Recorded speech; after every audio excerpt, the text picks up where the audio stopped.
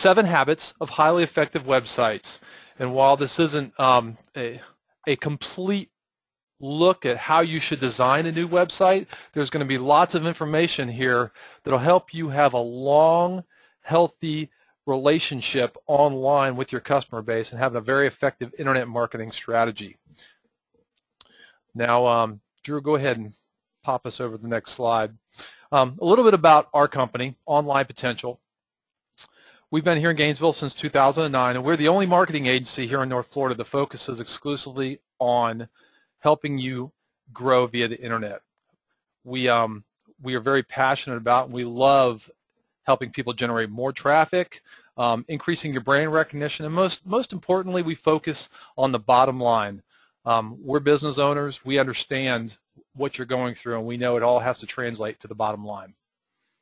So a little bit quickly about Drew. Drew is our senior marketing strategist, and I'm going to go ahead and let him take it from here.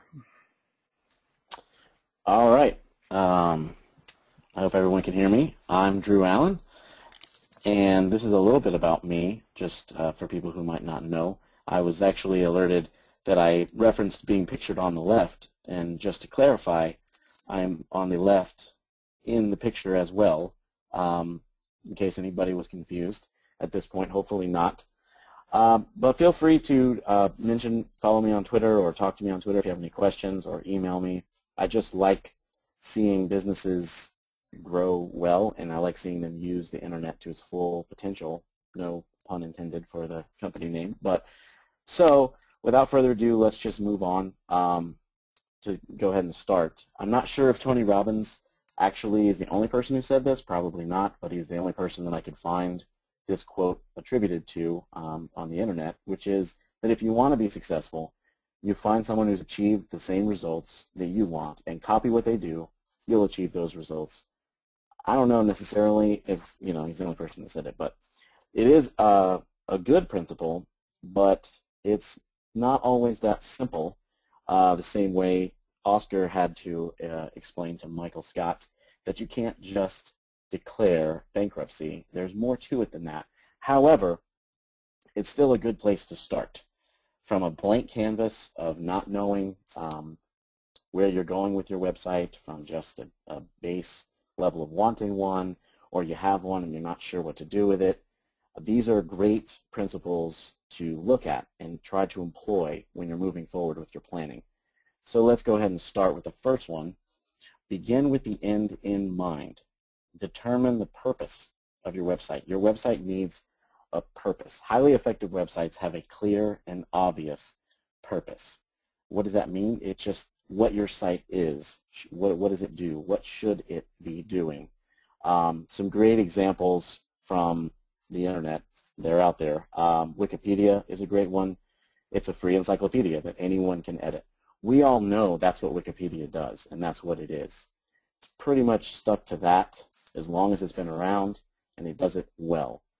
Down for Everyone or JustMe.com. Maybe this one isn't obviously not as popular as Wikipedia, but it has a purpose. It has one purpose: to check with that little web address bar whether or not a website is down for everyone, or if there's something wrong with your ability to access the site. That's all it does, and it does it perfectly, and it's been very effective at that. Quora is another example. It's questions and answers, kind of a professional, more of a professional setting than something like Yahoo Answers. There's a lot of professional level and technical advice here. Of course, as I say that, the top one is, what are some of the most profound jokes ever? Obviously, it's not without fun, but this is all this website does, questions and answers, and it does it excellently. Amazon, they wanted to sell books online. That's exactly what their plan was, and it's now, they still do that. They sell a lot more, but that's been their purpose from the get-go, and they've executed it well. One of the best examples is Google. This is an example of Google's website from 1999. It's got Google at the top, and it's got a search bar, and that's really been simple. Search the web. And even today, you go to Google, and you see something very similar to that. So they've been able to expand, but their purpose has remained clear, and the focus has stayed there. So some homework for you would be to write down the 3 things that you would want a person to do when they visit your website.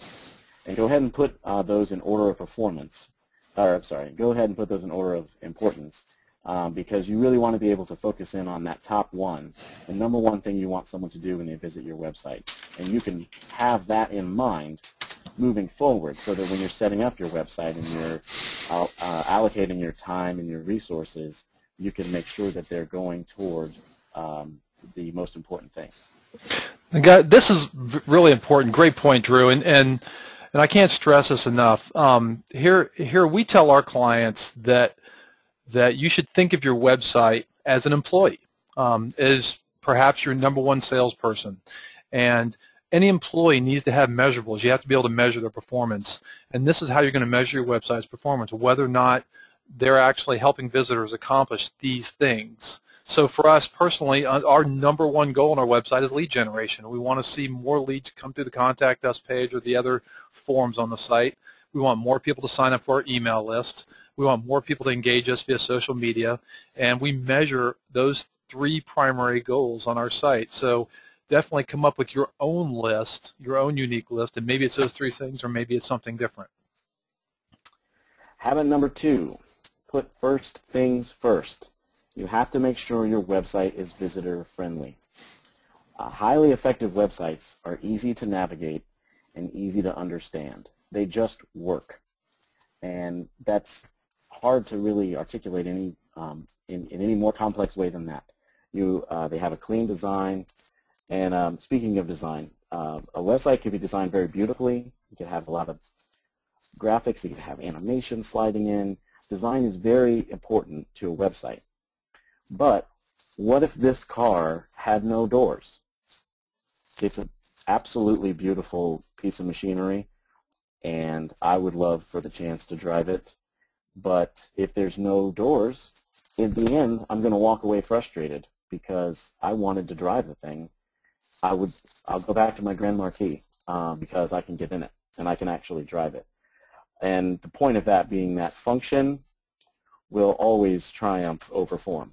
Form is great, and it's definitely something that you should be focused on. You want your website to look good. You want people to enjoy it aesthetically, but if it doesn't function, then you're really, really missing the point.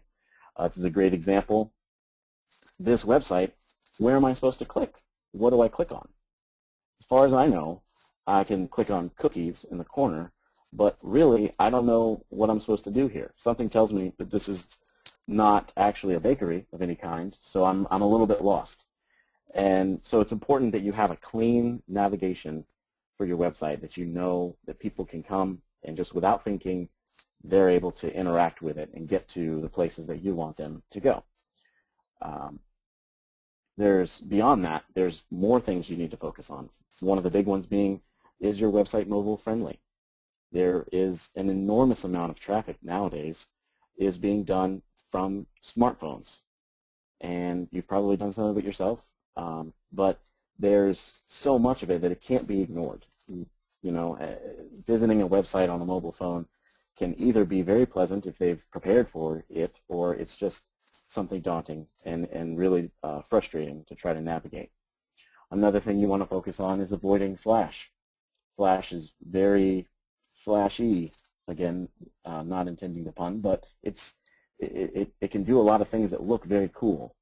But if it's not employed right, and many times it's not, it's difficult for a search engine to see what your site's about. And beyond that, depending on the Flash website, it's actually more difficult to navigate as well. Again, the user needs to be able to navigate it easily. And again, touching on the search engines, if they can't see what your site's about, how do they know to put it in the rankings? How do they know to put it in the search results? And they won't. And that's missing traffic that could be coming to your website. And beyond Flash, there's a lot of other things you can do, both visibly on the website and in the code of your website, how to set it up to where search engines make friends with your website. And when you're friendly to them, search engines can show your website more often, and more visitors will come to the site in general. So your homework here is go ahead and access your website from 3 different mobile phones. just look at it. Just pull it up and try to navigate around it. Is it easy to navigate? Is it easy to read through? And more importantly, how hard is it to accomplish any of those goals that we talked about earlier in Habit 1?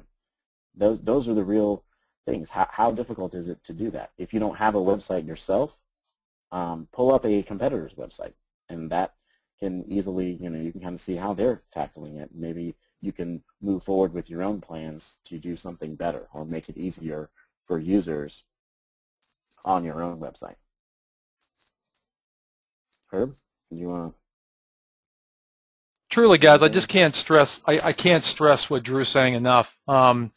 Mobile phone usage is just incredible right now, and I'm sure all of you are smartphone users, but smartphone penetration right now into markets is at 55% of overall mobile users. You're looking at about 129 million people just here in the U.S. that use smartphones.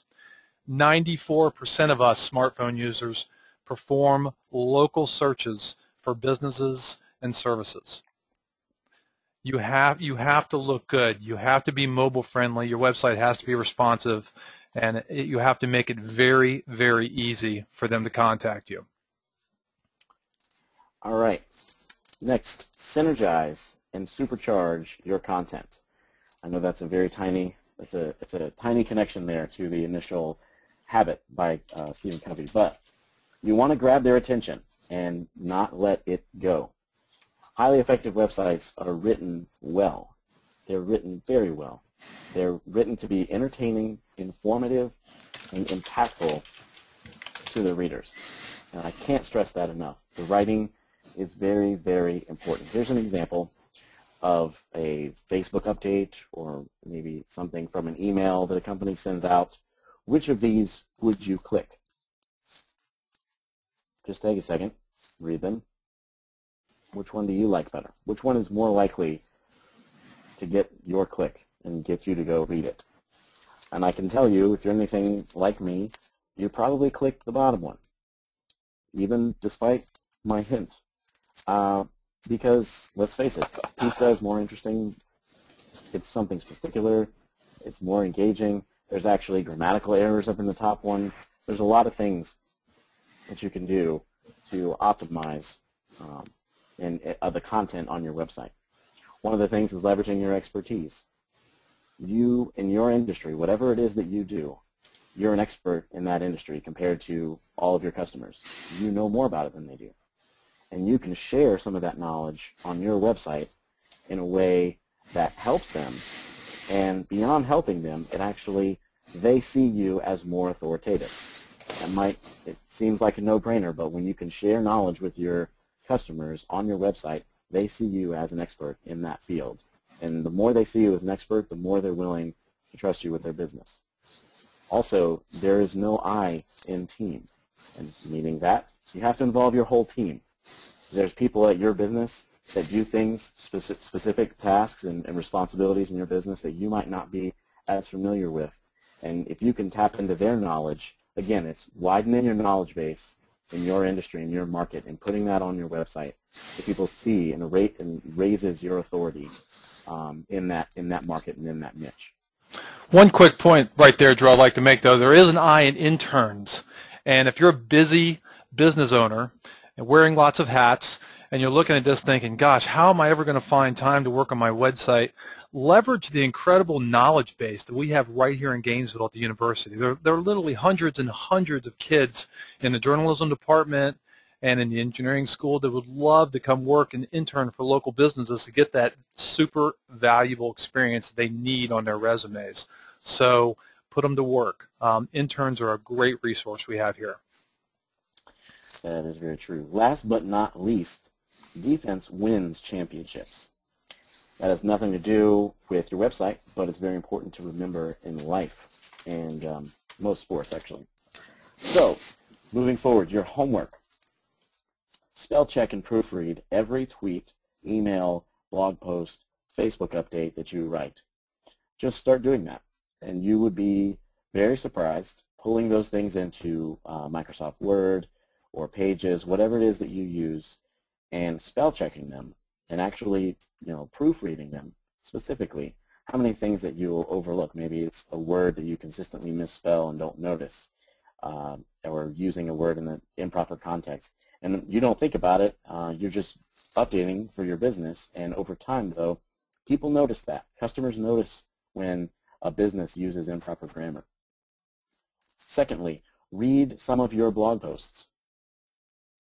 If you don't have blog posts yourself, if you're still in the process of starting your website and starting your blog, then find some blog posts in your market, in your niche.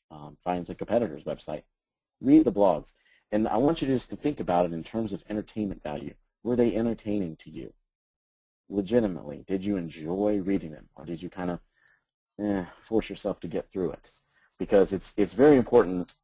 If it's your competition and you had to force yourself to finish a blog post about whatever services that both of you guys provide, that's a fantastic opportunity for you to step in with your blog and write something that people would actually enjoy reading. And that's going to get shared more. That's going to get referenced more. It's just a fantastic opportunity. And for your own self, if it's your blog post that you're getting bored by, then obviously you should do something about that. Change that. Rewrite those things. Recycle that content into something that's entertaining and shareable online. Next point, seek first to understand your customers, then to be understood. Listening is the key here. You have to listen to your customers. Highly effective websites are well equipped to view and research the actions and intents of their visitors. This really boils down to 4 words: analytics. It's analytics. That's what I'm trying to say. And it's so invaluable. It's just extremely important to look at your analytics. Or if you don't have any, get some ASAP. You can look at what your visitors are searching for. What are they reading on your website? What are the things they're reading the most on your site? And really, what are the things that they're not reading on your website? Are there pages that you spent so much time on and nobody stays on that page? They're always leaving. You should divert some of the time and energy to some of these other places. You can look at terms that they came to your website for but immediately left, because then that's another opportunity for you to increase the content on your site in a way that's going to keep traffic on your page. 2 more words: surveys. Yes, I know, just the 1 word. But when did you last have any customers fill out a survey about your products or your services, or more importantly, your website? Maybe not more importantly, for the purposes of this webinar, about your website? Because those things can provide so much value when customers are just willing to communicate to you exactly the reasons. Maybe the reasons that they kept your business, maybe the reasons that they chose not to use your business. There's a lot you can learn and apply toward improving your business and your website. So, your homework: install Google Analytics on your website. If you need help with this, that happens to be something we can help you with. And beyond that, send a survey to your past customers or email list that you have about your website specifically. Just do it. I mean, there's lots of ways. I think SurveyMonkey, and we can actually help you set up a survey if you want to send one out and kind of process the results of that and translate that into actions to improve your website. SurveyMonkey is a great tool. Google Customer Surveys is another great tool, very affordable, and get great data out of it. You can simply do direct mail surveys. Whatever works best for your customer base, just take their temperature and ask them for feedback. It's priceless. All right. Be proactive. Take responsibility and take ownership of your website. Make your website about real people. And I use this image as a fantastic example. That is me and my wife at Niagara Falls. Her family lives up there. We were able to visit. It's the first time I'd ever been up there. It was actually really fantastic. So you should go if you ever have a chance. Niagara Falls is awesome. They did not pay me to plug them. Highly effective websites have brands and biographies, names and faces. They tell stories because everyone loves a good story. There's so many brands and websites and companies that you might not ever consider, that do this, but there's still a face and there's still a name there's still a story that you know about that. For instance, Facebook is a social network, but we all know who that person is. You know, Amazon is another great story. If you're not familiar with Amazon's story, Jeff Bezos in the image here, it's a fantastic story of how he got started, how he started the company, and it's his story is what helped boost it in the first years of its growth. Apple, everybody knows that face. Colonel Sanders is another one. We all associate it. These are the company is doing what they can to put a face and a name along with their product and service. Ronald McDonald being another example. Locally, this is being done and being done well. If you ask for a pizza recommend in town, there will be a lot of people that tell you Satchel's is the place to go for pizza. And they, on top of having great pizza and a very interesting, unique sort of customer experience when you go there, they're very, very personable. Their website lists every single person, every employee that they have is on this page, and including Satchel. And that really ties into the name and face recognition. The fact that there's an actual Satchel's, there is an actual Satchel at Satchel's Pizza. That's a huge contributor. Another great example of this is Student Made. They have a whole story here, the birth of Student Made. And Kristen's done a great job of making the name and the face a part of the company. So your homework, revamp your About Us page. If you don't have an About Us page, you should put one on there, obviously, and include a real name, a real face. Put some actual history there about how your company first got started. This is going to help so much. They're going to see a name and a face. They're going to recognize something real about the company. And it's not just a random website that they stumbled on, but this is a real local business with real people behind it. Next step. Did you have something to add there, Herb? Well, I mean, I just want to emphasize that the Internet age did not reinvent marketing. The Internet's simply a new channel that can greatly amplify successful marketing tactics. And there are immutable laws of marketing, and people buy from people they like. People buy from people they like. So tell your story online. Let people know who you are. Tell people more about the what and the why behind your company. It'll help. That is very true. Think win-win. This one has a lot to do with being generous. Just be generous. That's really the simplest way I can put it. Highly effective websites are often charitable and are always resource-driven. And there's a couple, that's sort of two halves to this point that I'm making, the first of which is charity. You could sponsor local events. There are always stuff happening with the university here in town. There's no shortage of local events going on at any given point in time. You get in touch with the right people. You become a sponsor to those events. That's a way that you can drive traffic back to your website. It's a way that you can drive customers back to your business. And again, it's connecting. And not only does it actually widen your exposure, but it actually puts a positive spin on your brand image and you're helping sponsor something. Indiegogo and Kickstarter, if you haven't heard of these, they're both basically crowd fundraising websites. You can start a campaign and have a bunch of people give a little bit to help raise a certain amount of funds, whether it's a nonprofit or a charity. Maybe it's a film project. Maybe it's an entrepreneurial effort that they're looking for some capital to get started. If you can build a business profile on these and actually give, and this is really low giving we're talking about, $5, $10, $20.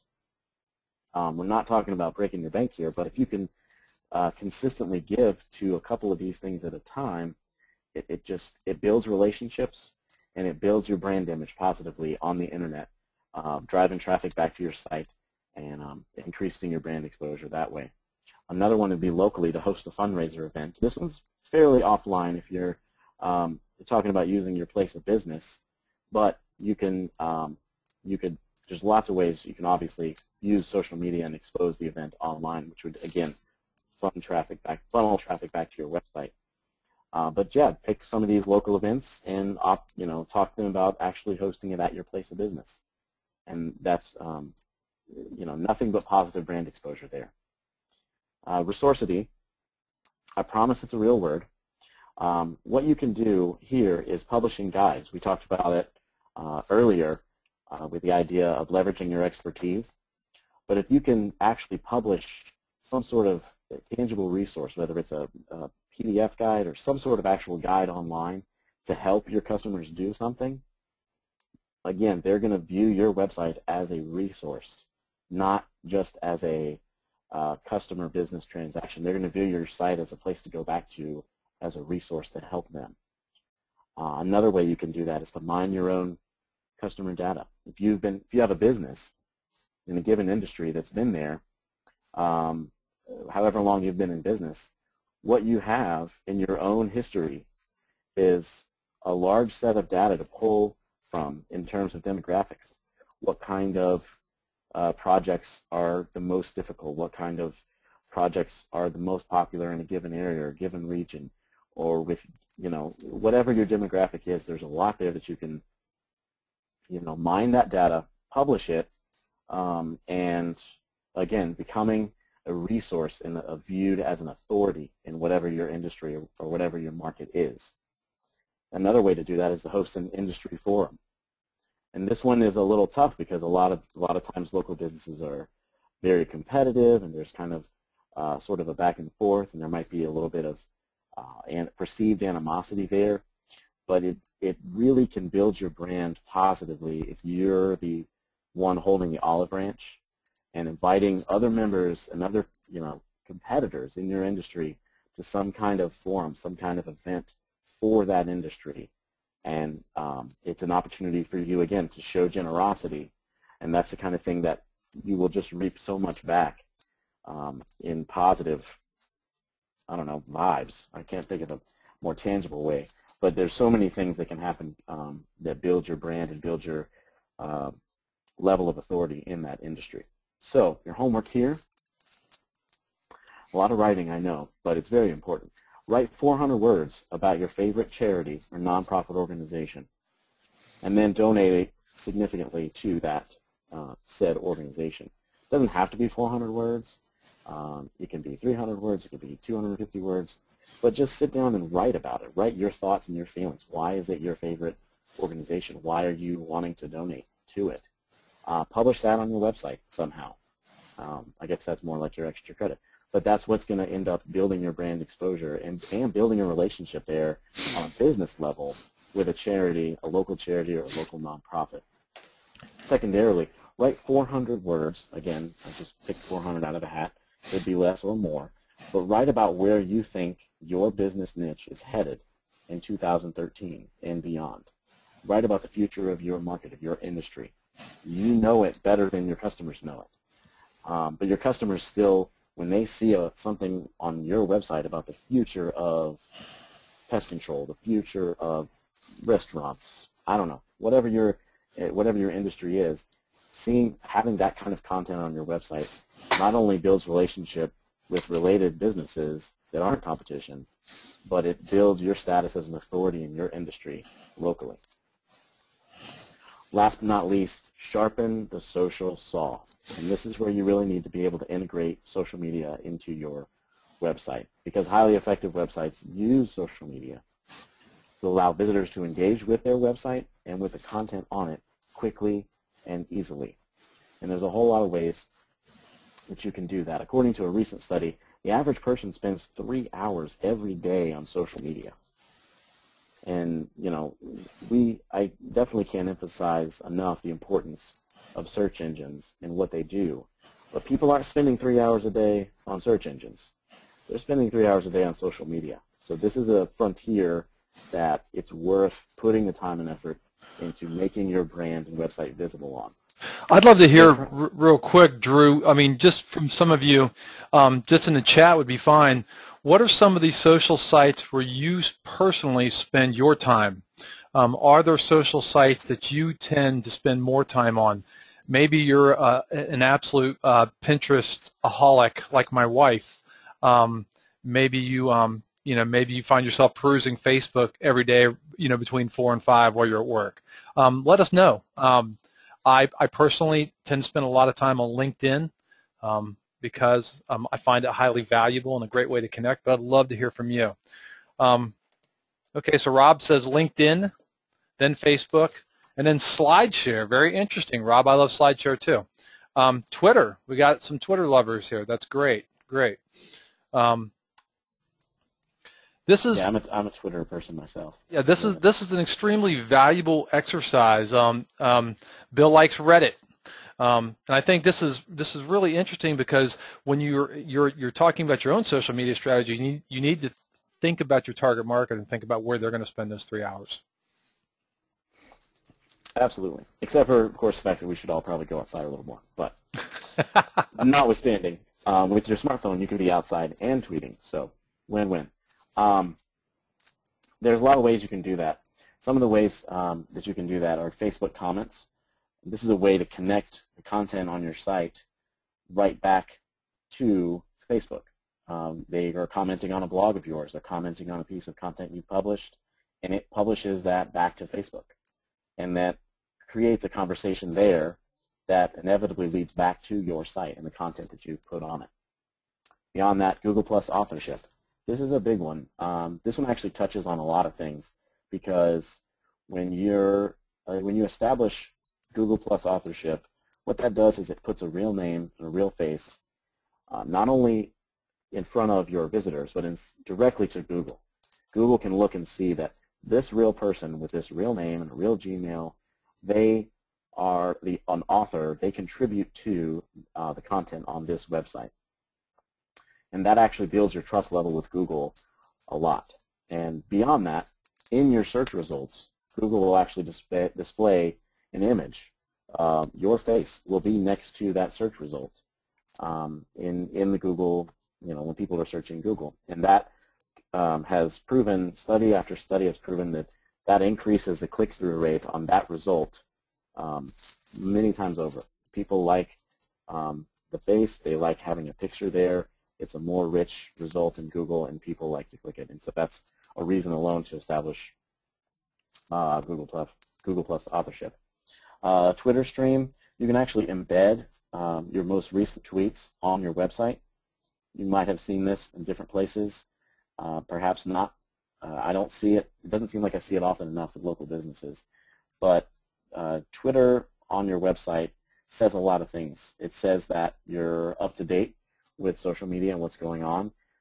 When people actually see the tweets on your site and they can see that this person, they just tweeted this an hour ago, and I can see them replying to people an hour ago, 2 hours ago, it creates another avenue for potential customers to contact you, whether it be with questions about your service or product, whether it be just as their first contact to try to start developing that business relationship with you.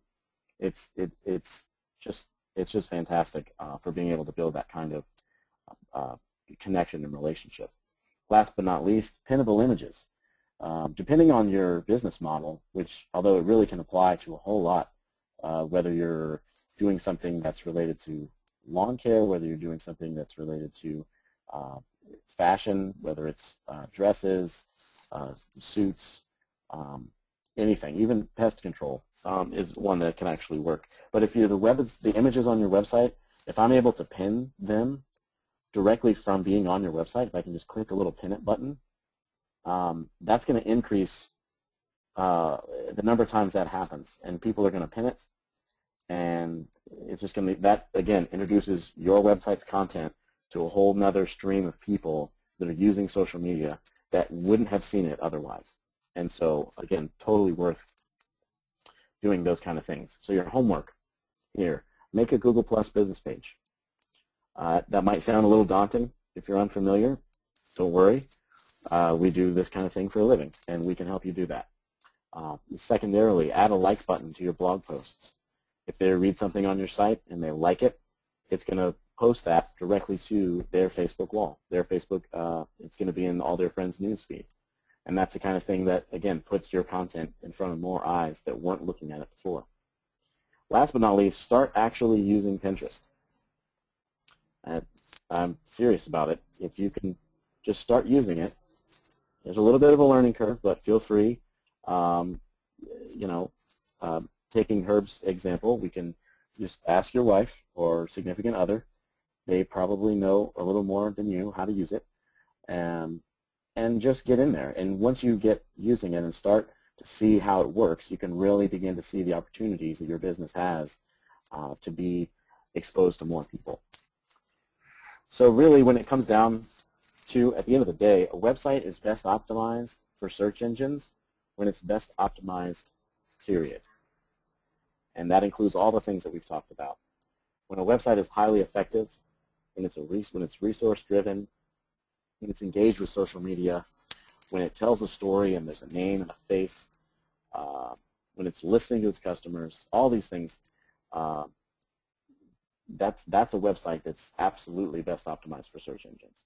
And that happens to be what we focus on, making sure that all these areas and all these ways that you can maximize your website's impact are maximized.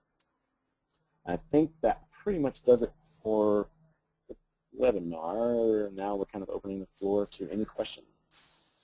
Yeah, let me definitely. I'd love to hear any questions that anybody has, and you can ask right in the questions. A lot of you have asked some very strong questions. So I'm just going to read some of the questions we've got already real quick. Somebody asks, doesn't Pinterest have a high number of female users? So if my target audience is older males, would Pinterest even be worth my time? Possibly, Kristen. I wouldn't say it'd be in my top 2 to 3 tactics.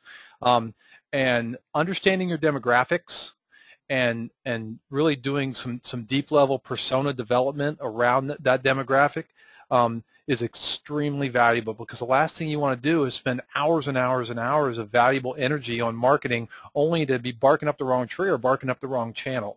So, you know, if I was aiming, if my target market was older males, I would probably try to consider email marketing much sooner than Pinterest. I'd have email marketing as one of my higher priority tactics, and I'd probably have email marketing, specifically list building, to build a nice list, something that I'd be focusing my energy on.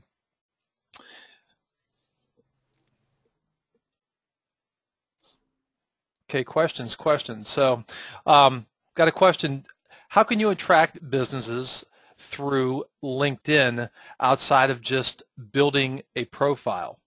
I almost jumped in when Drew was talking about creating a forum, because a very easy way to engage people within your vertical or even just within your business network through LinkedIn is to start a group. Start a LinkedIn group, and there's several business groups here locally in Gainesville. Gainesville Area Business Leaders is one group that I can think of that I'm in. I just posted something on there this morning that I see John Spence posting in there frequently.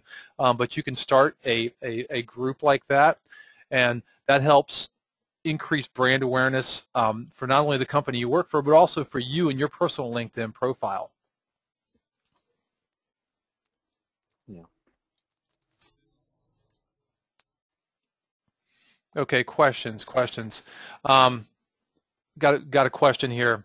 How is social media help you with your search engine ranking? I think is what they're trying to say. How is social media helping you with your ranking? So I'm assuming you mean search engine ranking, and I'll let Drew kind of tee that one off.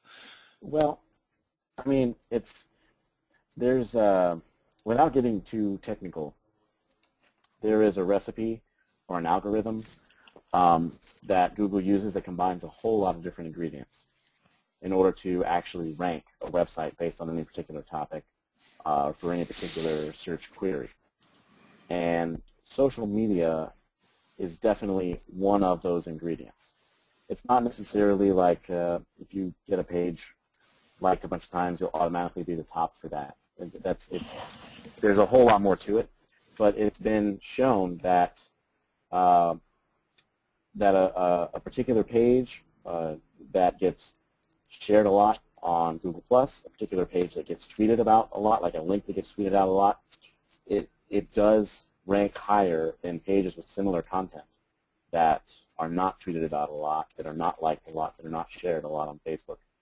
So I can't exactly tell you literally how, except that when content is shared more on social media, then it raises that's one of the signals that Google uses, and it raises that signal for Google to see. And so the more often people are going to your website, and if you create good content, people are going to share it on social media, especially when you optimize your site to make it easy for them to do that. And basically, like, it's sort of lots of secondary signals too, because if you share the website a lot on Facebook, well, people are going to visit the site more. And traffic to the site is one of the things that Google also uses to determine rankings. So it sort of has many levels of impact there.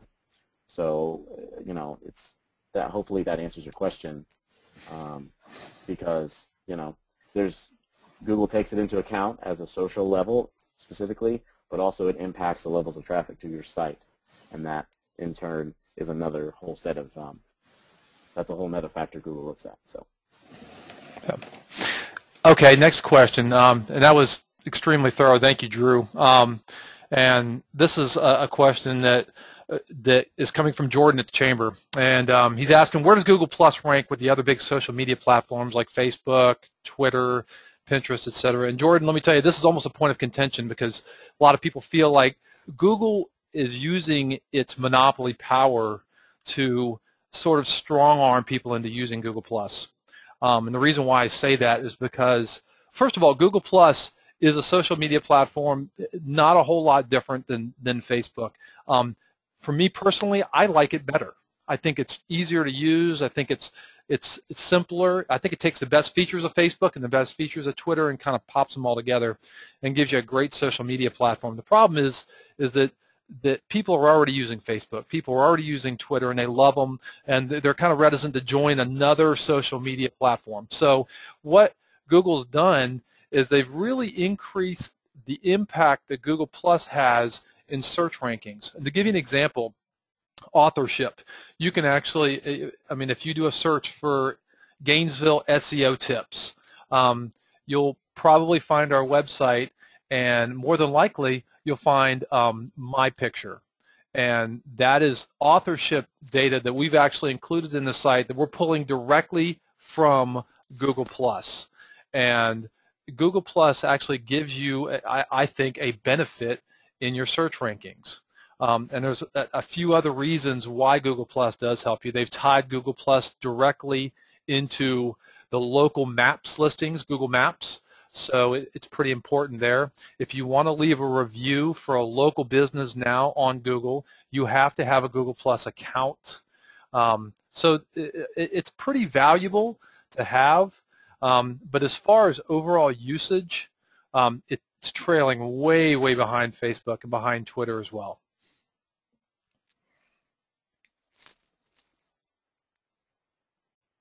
Well, we were shooting for 45 minutes, and we're right on that now. If does anybody have any other questions? Because if not, we want to keep everybody to under an hour, and we look forward to the next event. We're going to try to do these Gainesville Expert webinars on a monthly basis on a whole variety of topics.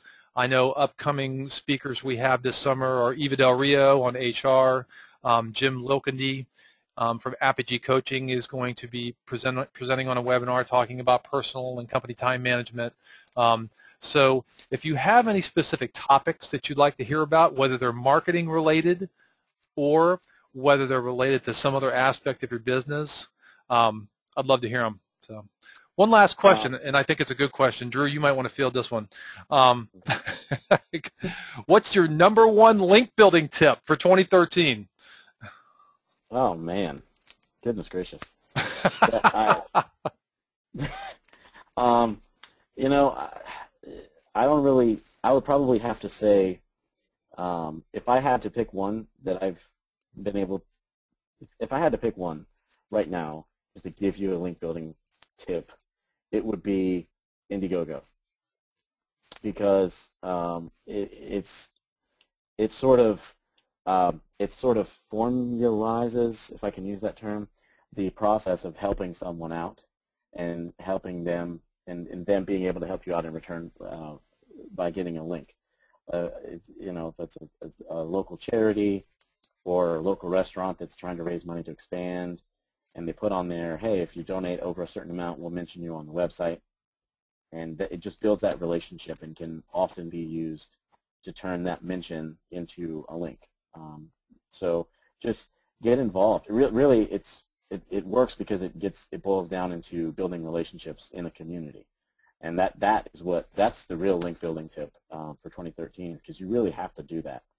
Indiegogo combines building relationships with generosity and in being in a social media and community format, and those three together that's a recipe for a link building win every time. I hope that answers your question. I do want to mention that we'll be having this slide deck will be on SlideShare, and we'll probably publish it on our blog as well. And we're recording this, I believe. Herb was recording it, and so we'll be posting that as soon as we can.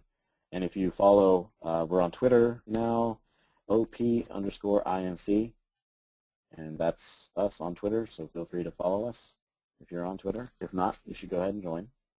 And we will be posting links to the slide deck and the webinar when we can get those up. You there, Herb?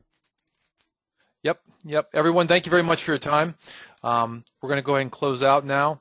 And if you have any further questions, please feel free to email either of us, Drew at online-potential.com or Herb at online-potential.com. Fill out a contact us form on our website. We'd be more than happy to answer your questions. Thank you very much and have a great day.